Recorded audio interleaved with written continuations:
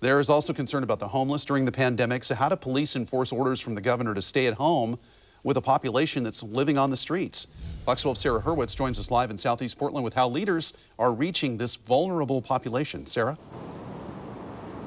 Well, good afternoon, Wayne. Today, Mayor Ted Wheeler stressed in that press conference that there's a large effort right now to help the homeless community and to give them the information that they need during the COVID-19 pandemic.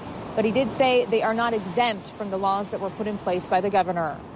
Day one of the new executive order by Governor Kate Brown to stay at home. Let's be clear, the governor's order applies to all Oregonians. Mayor Ted Wheeler strong with his words Tuesday morning during a city press conference, saying the new executive order from Governor Kate Brown includes the homeless with social distancing requirements and travel. But Portland Police Chief Jamie Resch noted in enforcing this new law, education would be the first step. PPB will first attempt to educate any violators in accordance with the social distance guidelines.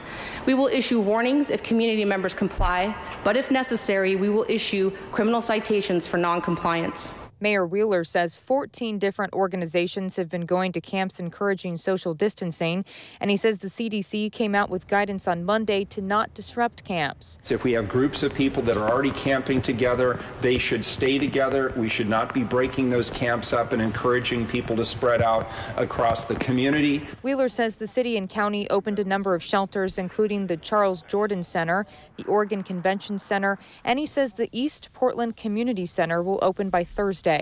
Wheeler also says the city is extending the time for winter shelter capacity and suspended camp cleanup based on CDC guidelines, except in the case where a camp puts campers and others in danger. Now, the Joint Office of Homeless Services says it's had to reduce the number of shelter beds because of social distancing guidelines, but it is expanding to other sites with the goal to be able to eventually open up more beds soon. And it's also been giving out these information cards to camps for information about COVID-19 and making sure to continue to help this vulnerable population. Times seem very, very difficult right now, but I want you to know this. We will get through this crisis. We'll come out on the other side, and I believe we'll come out a better community. And the Office of Joint Homeless Services also says that if anybody has any medical issues right now, they are housing those people separately in hotel rooms. If you need any resources for this, we'll have links to that on our website, kptv.com. Reporting live here in Southeast Portland, Sarah Hurwitz, Fox 12 Oregon.